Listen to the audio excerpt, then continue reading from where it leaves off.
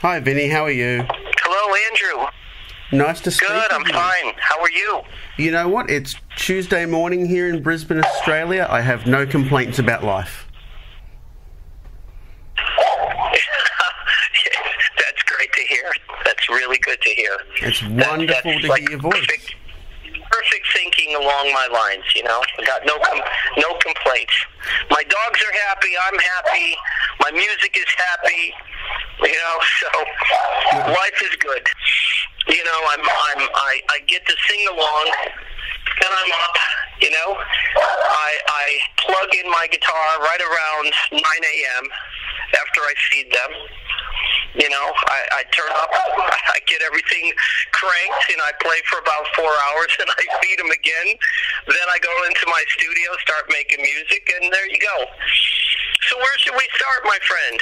I'll let you start the interview. I will say this. Yep. I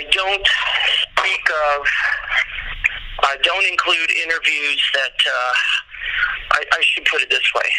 I don't promote anyone. Those days are gone. That's fine. So if we're bringing up past affiliations, you know, I don't go there anymore. So if you know what I mean, yeah, we just kind of no names are mentioned because it's really not of importance anymore. Unless it has to do with Kiss, which I understand, but anything from there, you know, I prefer us just moving along without names. You know, I get mixed interviews, and some of it is tell us about, you know, they go back, and I understand the need to do that. So those days we're promoting people that I didn't see the talent there to promote. And there was only one person that I believed in that really had a God's gift, and that was Robert Fleischman. But from there, it was, you know, I've got a long coat, and people are holding on to those coattails, and I had to wonder why, and realize they're, you know, they benefited more than I did. You know, so the equation was one-sided as far as who benefited the most. But we're past that. We'll move on to the future, and I like where you're going. So I'm all yours. Wherever you want to take this, I will follow. Well, I read today that you've got some re-releases coming out, so tell me all about them. They're actually self-explanatory. The re-releases are things that I had recorded 20 years ago, and it's ironic that you know, that they would be in, you know, in that they would be desired. You know, there's a lot of money being paid for these, you know, originals, and there's a desire for them, which really has. I guess has been more important to me than, you know, just in general. The fact that they've been desired is the real reason to say, well, you know, why not? Why not let everyone enjoy them for you know, you know, the accessibility to have them. So why not? So I'm re-releasing Speedball Jam, which, and I'm re-releasing Euphoria, and the big one is the Guitarmageddon album that had actually never been released. So, you know, I'm excited about all three of them in a way that allows me to recreate, well, actually allows me to design and create a collector's edition, which is, you know, we're not doing the jewel case. We're, you know, it's going to be more of like an album cover, you know, CD, and we're going to release it on pink vinyl, which would, you know, with new artwork, new photos, a lot more, you know, liner notes, a lot more of my background story on each of the CDs and you know, each of the songs and how it came to pass. Now, Euphoria CD those 4 songs on there were and demos, and they were demos with, it was interesting because it was, they existed in master form, but they were actually rearranged, and there were new ideas that were happening from the 80s into 96, but by the time I recorded that in 96, it was still in a demo form of, okay, this is now the arrangement of these songs. This is where I hear them. And let me just, get an overall, picture of what each song should be. And I had them as demos, and I remember being called to Europe to do a KISS convention, and someone said, just bring over what you have, and I said, well, look, I don't want to bring over the master recordings because they're not mixed, and I said, but I just cut these 4 demos from Guitarmageddon, but, they're just in demo form. Bring it, just press it and bring it, and that's what I did. So, the 20-year gap in all of this last 20 years I had been unable to take it any farther, but now I will be. So I'll be releasing the Euphoria CD with, new liner notes, a backstory of each of the songs, new photographs. It'll be something that will be a collector's item, and then we'll be releasing it on pink vinyl, and with the same packaging. The same with Speedball Jam, which I think I did Speedball Jam as an experiment. It was actually for myself. It's a really self-indulgent CD, and it's hard to listen to. Even if you're a guitarist, it's hard to listen to because it's really an intense piece that centers around one jam that Vinnie Vincent Invasion used to jam at rehearsals on, and there were no breaks there were no tracks to stop the recording in any of it. So I just said, let the recording go. So it's an hour of very intense jamming, and to me, it's an interesting timepiece, and it's meant to be a historical recording more than anything else. So it's just a shredding piece from beginning to end, and and it wasn't meant to be anything more than that, other than to capture a moment in time in 1986 at private rehearsal sessions, and I thought, I'm going to do this just for the hell of it. It's too unusual. Someone enjoys it fine, but it's more of a history piece than this is not a lot of songs put together. This isn't anything more than, plug in, come up with a riff, jam on it until the tape runs out. So it was really more or less of something like that. Guitarmageddon is my baby because this has been in the Vinnie vault, for a long time, and I'm the only one that has the master recordings, the master mixes. And this is, something I was saving for the Vinnie Vincent archives, and that's a whole nother subject. But I said, why save it just for that? Let the fans enjoy it, because there's so much to enjoy here. And I was assembling the archives, about 2 months ago, and then we got kind of caught in the whirlwind of a lot of shows and getting ready for this and that. And I started listening to them, even at a low level, low volume level. There was so much power there. And I said, geez, the fans really should hear this, because I'm enjoying it, And it was pretty well the natural progression of the first Vinnie Vincent Invasion album. So I said, let's have the fans hear it. There's so much to enjoy here, lyrically, musically. The songs, I think, really stand out. There's a lot of playing involved, and you know, it's a three-piece record with, it's over the top. I mean, it's like I said, it's the extension of the Vinnie Vincent Invasion first album, completely over the top stuff, and it was more importantly to me, it was a place where I felt, you know, I had advanced as a guitarist into a place that I felt, you know, I've finally found my plateau, you know.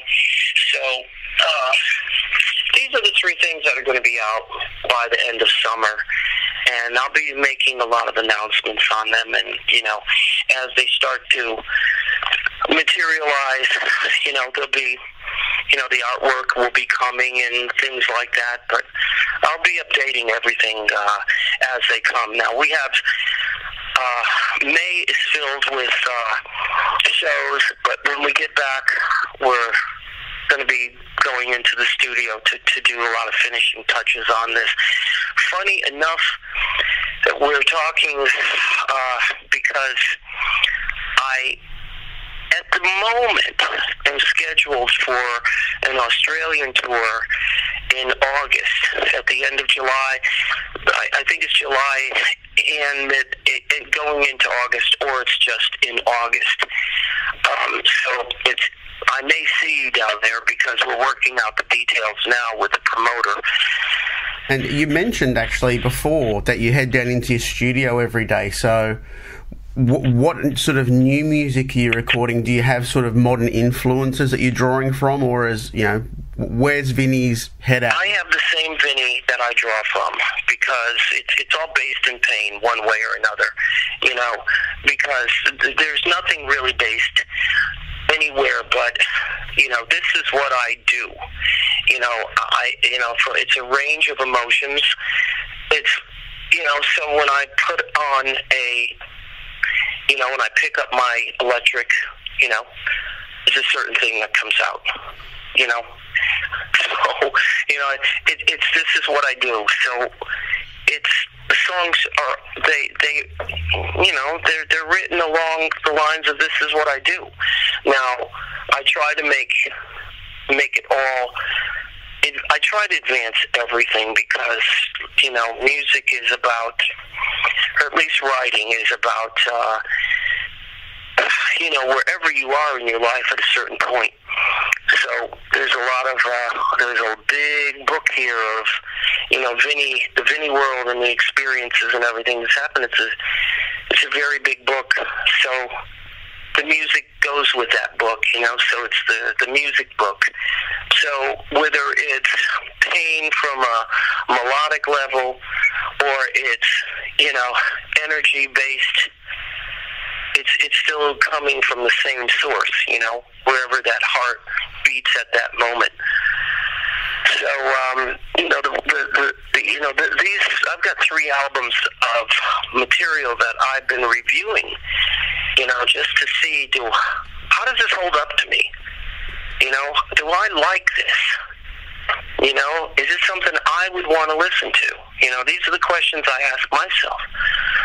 So, you know, when you're dealing with 3 albums, you're talking 30 songs. Mm-hmm. So, you know, they were written during the last 20 years. But it was my way to survive a lot of the things I was going through. And, you know, the guitar saved me because that was all that I had to get me through, you know, an insane time. You know, it was the only thing I had to hold on to sanity. So, you know, where lyrically I was at, you know, from looking at rock and roll life from a different perspective than I looked at it from the 80s. Yep. Was very, very different, you know? And in the 1980s, life was this way. The 1990s, you know, it all changed, but, you know, I brought my own changes into my own lyrics. So, you know, musically, I was stretching the limits, and, you know, I didn't want to feel like there were boundaries for me. So the one thing I had an interview with someone today, and he says, "Well, we're looking forward to new music and new this and new that," and I told him, I said, "Look, the reality of what we're looking at is everybody that I talk to says, we want a new album, we want new music," and I think, sure, so do I, I said, I've been wanting to put new music out for a long time, but three things have changed since the 1980s and 1990s into the 2000s. Record companies they're merging. There are very few left. They look for like the new kind of thing, that the new thing of today, which is not something I do. And records are no more. So there's like a new genre of internet downloads. And CDs are, unless they're collector CDs, that's changed. So it's iTunes and things like that, which is fine. But the thing that's changed the most is, whatever way you look at it, people like me, people who do what I do, have to record in a studio. It's not something you can do, in demo stuff. You have to have studio work. You have to have, studios that are most likely going to run you about $100,000 per record to put out. Why? Because it's very time consuming. You pay by the day or by the month. And the way I work, I want to be sure. So, these things, they just, the cost of putting albums out are very expensive. So that's the thing that's still the same impediment that you had in the 80s and you had through some of the 90s, disappeared in the 2000s and forward. The same impediment you have for hard rock is recording time. The cost of recording, the cost of doing a record, that actually has never changed. So when people say they want new music, I think, so do I. I want to be able to get it out. So these are the obstacles, but I'm pretty sure we're going to be able to overcome them at some point and start to put the new stuff out. I'm not sure how it's going to happen, but where there's a will, some of this, it has a life of its own. It's going to find the birthing, and it's going to find, maturity, and it's going to find its way onto a disc, one way or another. So these are the things I want to see happen, that I'm hoping will happen, and that, I'm crossing my fingers, because I want to bring this music to people, to the fans that are there. It deserves to be there. Living in Nashville, that's got to be a massive hotbed for great musicians. Over your time in Nashville, have you actually collaborated with people we may not have known about? I don't. It's funny that, I'm actually completely out of touch with players and the music scene that is here. And there's quite a big music scene. But I will tell you something phenomenal that happened to me back in 95 or 96. And that I dropped off the earth right there when I did a KISS convention, KISS Expo tour in 96 for a few weeks in Europe, and it was a bloody disaster. The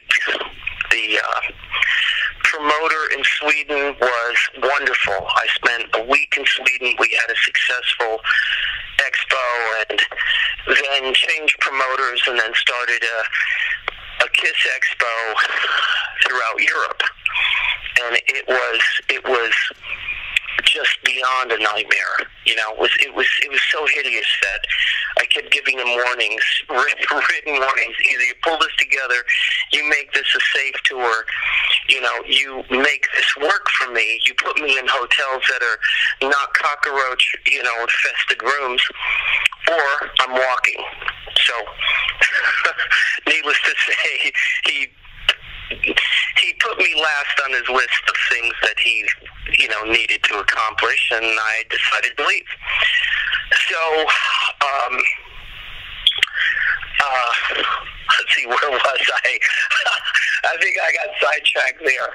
Oh, so at the time, though, before I had left for that KISS Expo, I had been new to Nashville only a few years, and I said, gee, there's a lot of, country greats that I grew up listening to, and were heroes to me because, I grew up in a, my childhood was exposed to country music because my dad played steel guitar, my mom sang, we had,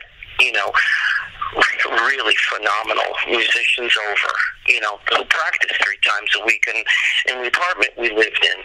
But those were the 50s, and then, they were, I was exposed to music at a really young age, so I could never go to sleep. I'd sit there and listen to them rehearse until 10 or 11, and sit up with them while they have coffee.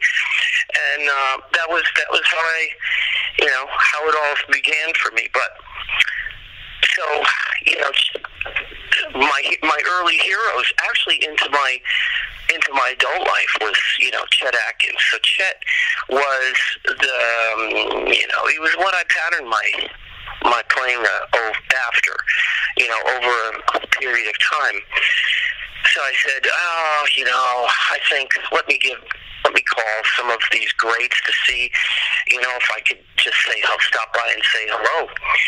So I remember calling Chet, and I thought I had a number for him. Wasn't sure what it was, wasn't sure I had it, but I called, and it was a lifetime experience all in a moment, because I said, a very friendly, I guess assistant or secretary answered the phone. And I said, can I help you? And I said, this is Vinnie Vincent. I just wanted to, I moved to Nashville and I wanted to say hi to Chet. And she says, can you hold on, please? I said, yeah, I'll hold on. So the next thing I hear is, Vinnie, this is Chet. I'm thinking, oh my God. Wow. It was like hearing Paul McCartney say, Vinnie, this is Paul McCartney. For me, these are my, I could drop dead on a dime from a heart attack and, hearing somebody say, Vinnie, this is Chet Atkins. But he didn't say his last name. He said, Vinnie, this is Chet.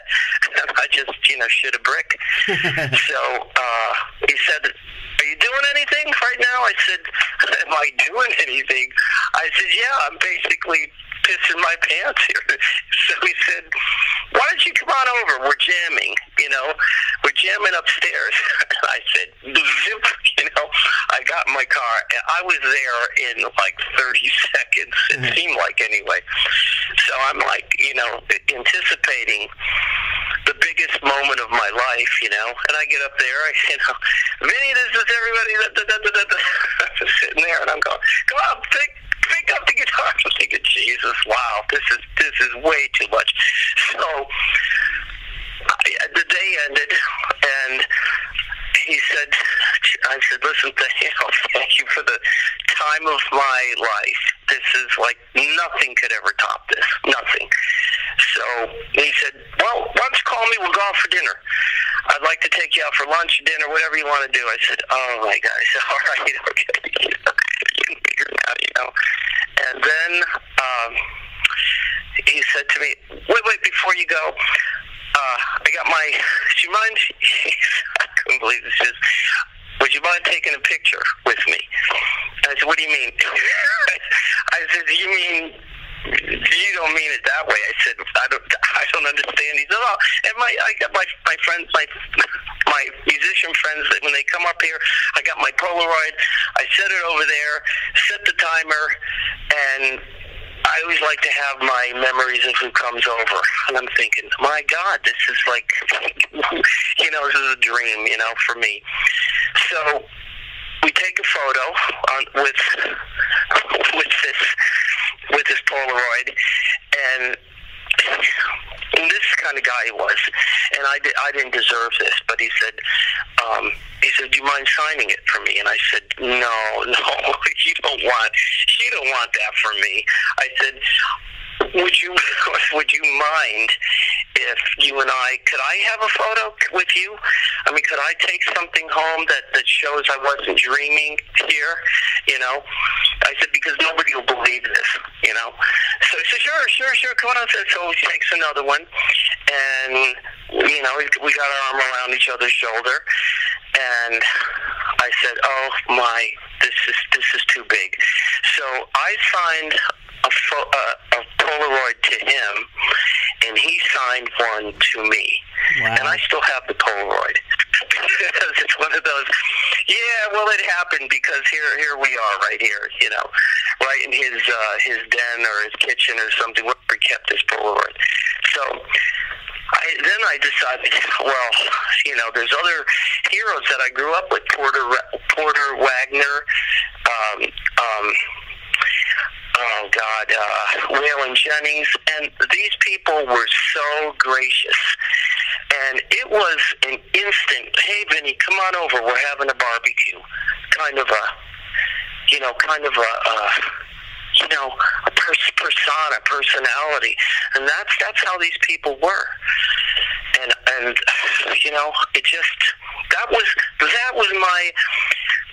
my introduction to Nashville, when I first came here. And then some terrible things happened, and I wasn't able to continue on, but, with the friendships that I made. But Ronnie Millsap, another huge talent. And he said, come on down, and, we're recording. And, I went down. It was just the way it is here. So, getting back to the music scene of Nashville, that's what it's like here. So, but I don't get together with anyone and actually write with them.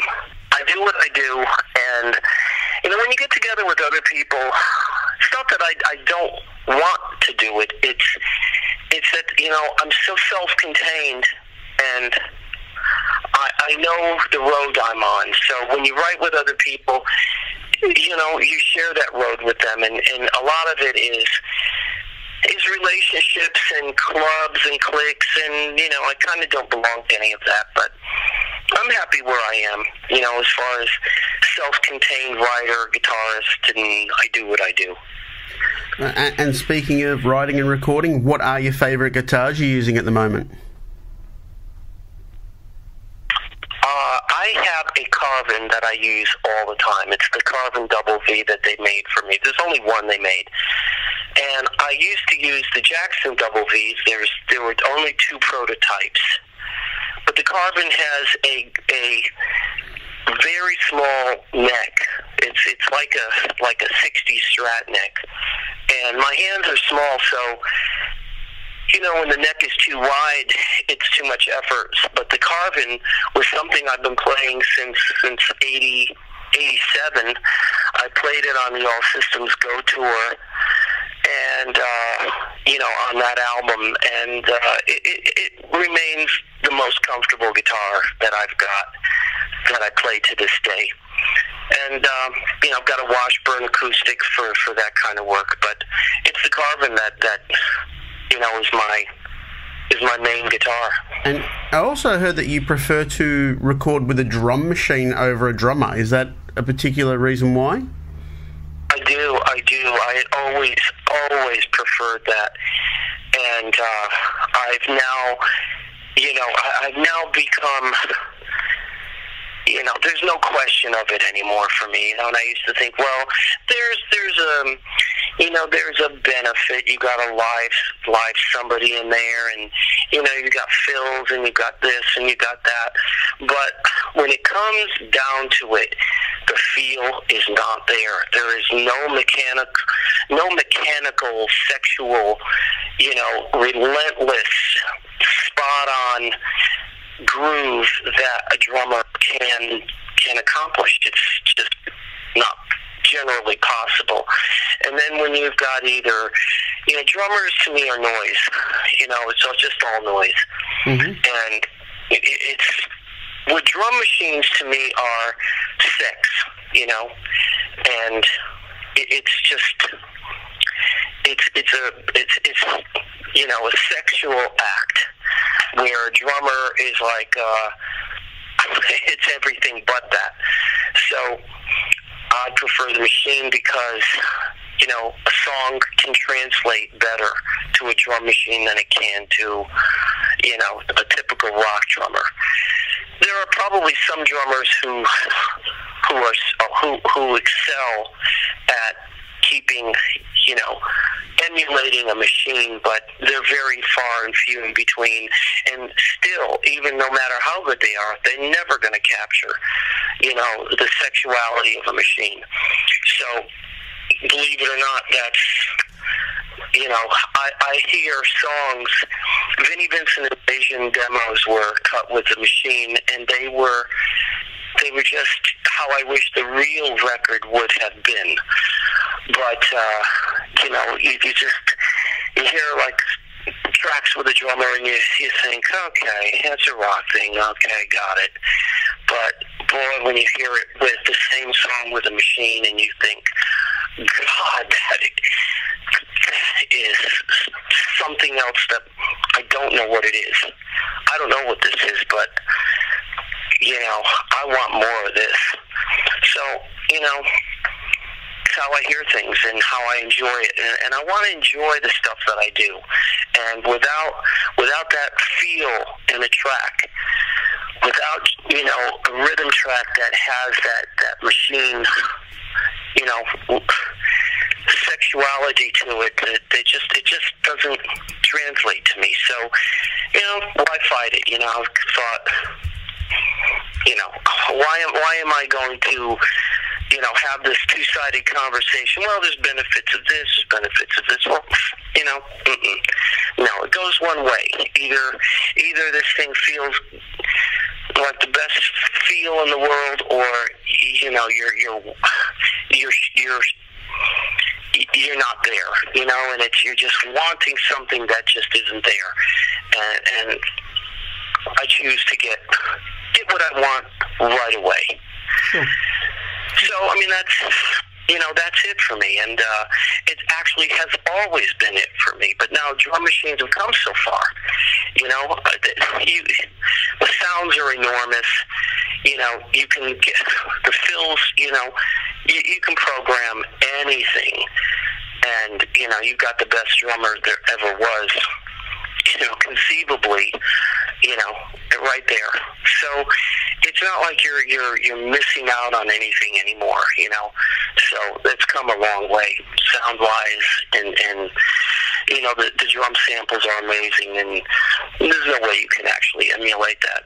But that's it. Okay, so let's talk about favorites. What was your favorite Kiss solo you recorded, and your favorite ever solo you've recorded? My favorite Kiss solo and favorite what solo? All-time Vinnie solo. So from any era. Vinnie solo, I hated my playing during the Kiss years. I have no favorite solo I played. I actually have to listen to Creature's album again. It's barely been a long time since I heard my playing, but I remember at the time, I really didn't like my playing. On Lick It Up, I hated my playing on Lick It Up. I just hated it. And there were reasons why, but couldn't listen to that record even today. But the Creatures album, I think I had played a few pieces on there that weren't bad. But, between that and the Vinnie Vincent Invasion album, I found myself, dancing pretty fast once I left the band. And the result was Vinnie Vincent Invasion. But during the Kiss years, it was, maybe it was self-imposed, limitations, but I was nowhere near what I wanted to be.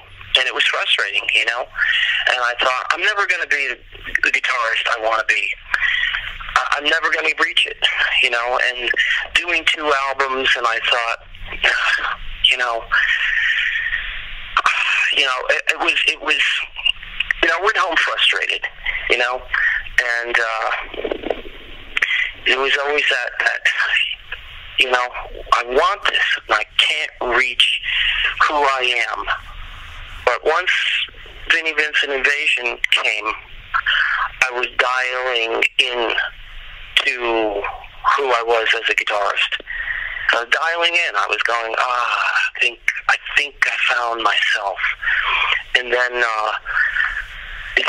those 2 years in Vinnie Vincent Invasion, they were getting, you know, more focused on who I was then.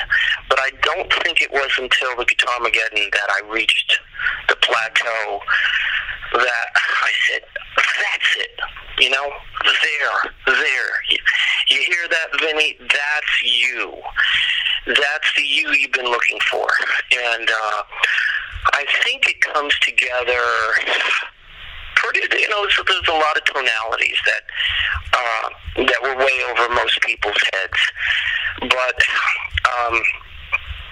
I was just listening to a song called Ride the Serpent a couple of months ago when I was assembling, you know, the tracks for Guitarmageddon. I thought, oh yeah, that you reached that level, that plateau, you know. All of a sudden, there you are. Everything you've been working for as a guitarist was captured in that solo and that lead. I mean, it was a record where there was a lot of playing. Rob was singing he was like the best of the best of the best. So, you know, I'm anxious to get it out because I think fans are really going to enjoy this work. But that album, just in general, you know, was the place where I had found myself and wanted to be there and stay there. So it was just a level I reached. But that was the album. Back in the day, did you ever get to write with Eric Carr at all? Like just you and him together? Eric, right. You know, great question. We had a great friendship. And he was a good writer. He wrote some really interesting things. Actually, All Hell's Breaking Loose was Eric's riff. Down, down, down, down, down, down, down. That was Eric's riff. And we always said, God, what a great riff. What kind of a song would that be? So, you know, and then the song developed from there, and it was all 4 of us who made that song really work. But Eric had some really great songs, and unfortunately, him and I never said, let's sit down and write together, you know, because we were working a lot, and my writing collaborations were mainly with Gene and with Paul, so unfortunately I never really had that moment with Eric. Regretfully so today, because he was very musical. This was not just a drummer. Eric had music in him. You know, he had songs in him, so he was a very unusual guy, very talented. We had just it was the most powerful thing I've ever experienced, because when we're talking about playing, for some reason on record it never got there live, but Gene and myself and Eric would jam at rehearsals before Paul would get there, and Christ, we were fucking hot, the 3 of us.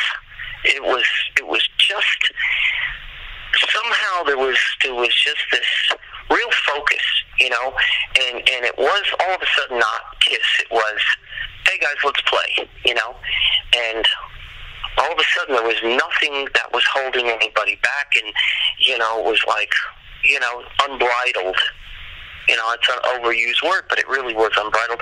I have a lot of tapes that I was going to be putting on Vinnie Vincent Archives that was just 3-piece, Gene, me, and Eric, guitar, bass, and drums. So when Gene played bass, he has a very electric persona, on bass. And how he translates that to, how can I put it? There's only one person that has that attack, that attitude. It's not a musical attitude. It's just a, I'm gonna kill you attitude, on bass. And he actually is my favorite bass player, because how I rate that is how that affects me when I hear it.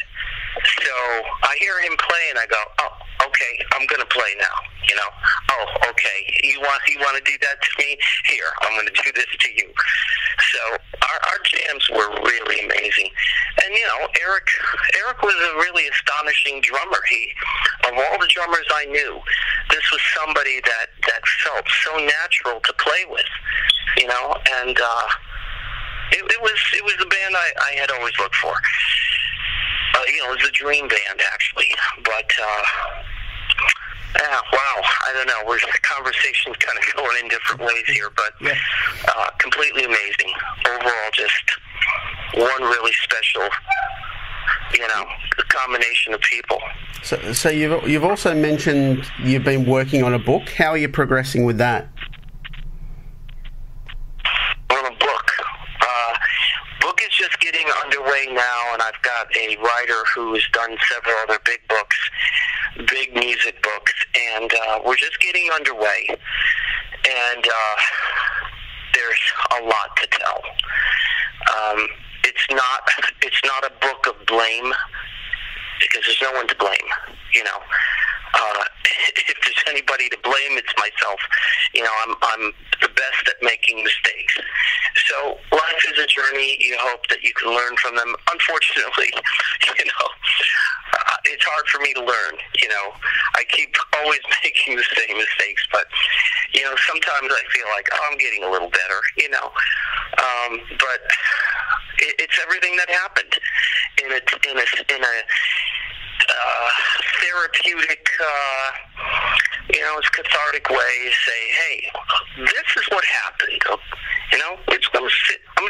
I'm good with it. I can tell you what happened and how it happened and why and what it did to me.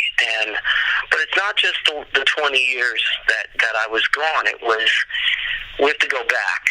The beginning is always, it's the segue into, why things happen, because without knowing the beginning, you can't understand the middle or the end. So it covers everything, things that nobody's been told, nobody I ever wanted to tell, really deep personal things, home life, things that had, almost destroyed me. And, from the rise, from the, coming out of a grave, basically, to rise again. But, it's been one hell of a life, and I still can't figure it out. But, little every day, you just learn a little bit more, and, the times I'm in now, I look up the sky, say a prayer, I kiss the fucking ground I walk on, and I said, thank you, God, I'm above ground, and this day is better than any day I've ever known. So, I get to say that every day, no matter how good or bad the day is, because it doesn't really matter, but, you find new appreciation of life, things that are suddenly miraculous, that were never miraculous before. It's easy to find clarity when you can see now, and there's no more fear, there's no more, I can't be this because I'm that, I can't say this because of that, I'm too uptight to say this because of that. So everything is suddenly all right. Yeah. I'm good with this. I'm fine with it. am comfortable where I am, and I'm comfortable with myself. And, you know, when you walk through the fire and you come out the other side and you're still there, you're not disfigured, you know, you got some scars, yeah, but, you know, you look back and you walk through this inferno, and you say, how the fucking hell did I get through this inferno? And I made it. Nothing can hurt you, you know. That's how I feel. So yeah. it all works now, and it gives me the clarity that I have suddenly found, you know. So saying, you know, God's been good to me, and you go, well, how? Well, I'm here, you know. I know a lot of people that are not here, you know, that wish they were. So still experiencing this journey, still a good thing, you know. But, you know, I remember Derek Christopher was a promoter from Atlanta, and he spent 8 months contacting my friend and my attorney to who is my friend, you know, say, I want Vinnie for an expo. I said, why? Nobody's going to come and see me. You know, why in the world would he want to do this? He's gonna lose money. There's not going to be anyone to come.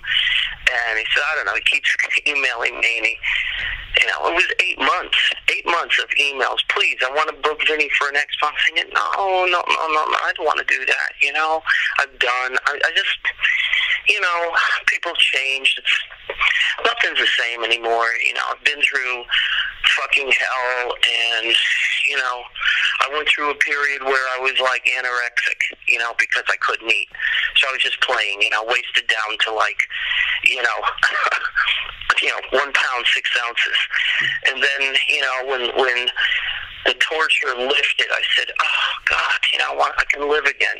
So, you know, and so I said, oh, I'm fucking overweight, you know, I just don't want to do it. It's like, okay, well, you know, how could you go from anorexic to, you know, putting pounds on? I'm got a relatively very thin frame anyway.